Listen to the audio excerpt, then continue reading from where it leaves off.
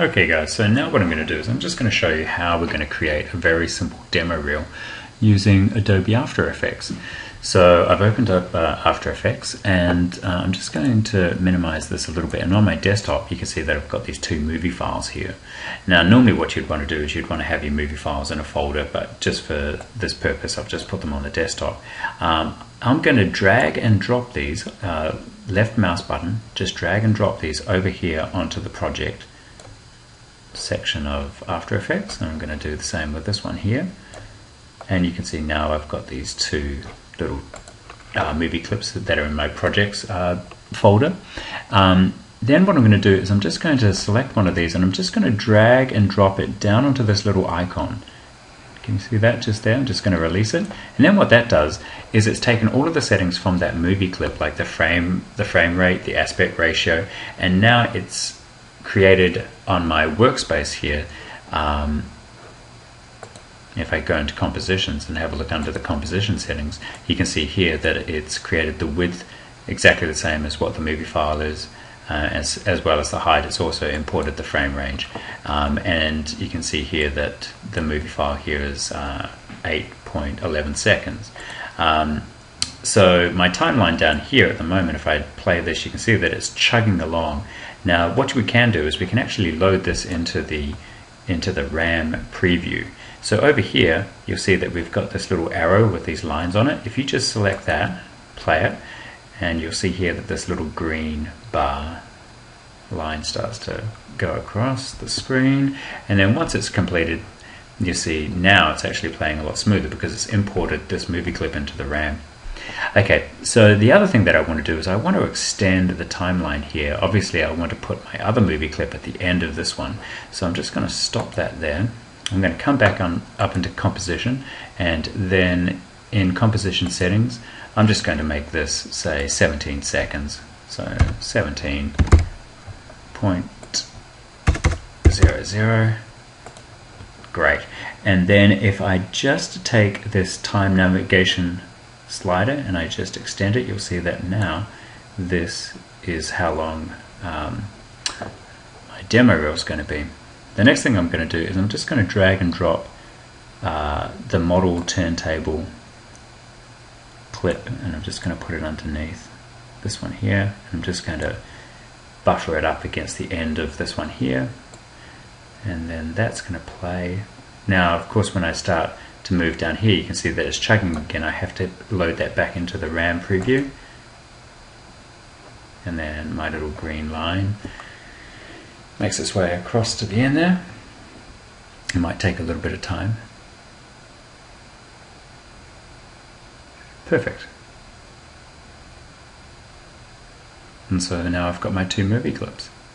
Now if I wanted to, I could load in a third movie clip. Let's just say for this one I'll just load in another one, and I'd just load it in down there and have it buffer up against that one, and then that would go back to the next movie clip. I'm just actually going to delete that one because we don't need that. And then the other thing that I'm going to do is I'm just going to take this work area end and I'm just going to bring that so that it slides right up against the end of this one here, so that when I render this out, it's not going to have all this black at the after this little clip here. So I'm just going to bring that one back. Sorry, it's a bit late. I'm a bit tired.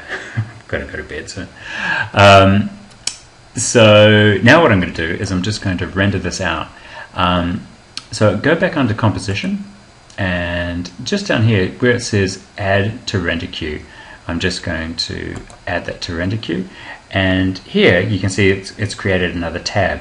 I'm in the render queue tab, but over here if I wanted to I could go back to my workspace, and I can toggle between these two.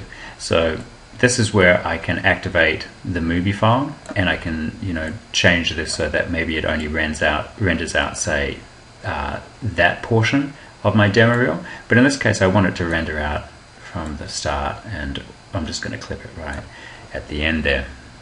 Okay, so I'm going to go back to my render queue. Now the first thing that we've got to do, if you've added music or anything like that, you don't have to add music, but that's very easy to do. You import a music file and then you can drag and drop that into its own layer. If you wanted to do that, you've got all these other really cool effects, but you don't need anything like that because this is just a really simple edit of these two together. Okay, so I'm going to go back into my render queue tab, and you'll see that down here I've got these little yellow words. These are the things that I have to take note of.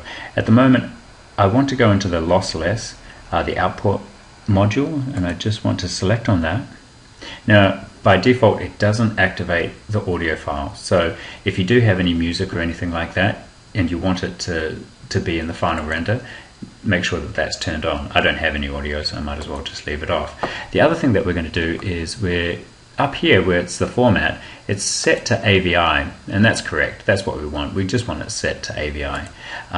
But the one thing that we want it to do is we want to compress it. So over here where it says format options, just come here, and where it says video codec none, just turn that to TechSmith screen capture codec. That's a pretty good one. Make sure that that one's selected, and then hit OK. Great. And I've got my audio option off, that's alright. And now this one here, output 2, this is where the output file is going to be. So I'm just going to, once again, put that on my desktop, double click on that, and let's just give it a name. Let's just call it Demoreel. And hit save. And then the next thing that we do is we just hit this render button over here. Okay, hit the render. Fantastic, you can see our little progress bar, this yellow line that's coming all the way across. It's moving pretty quickly, which means that I think we're in business. If it was moving very, very slowly, that means that this is going to be a huge file. This could be like a gigabyte, 1.5 gigs. That little sound means that it's all done. But if it moves across the screen, you know, at that sort of speed, then that means that this is going to be a relatively small file. So I'll just minimize that and go onto my desktop.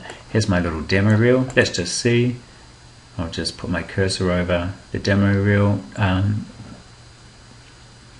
you can see there that it's 37.1 megabytes, which is perfect. Let's just play it.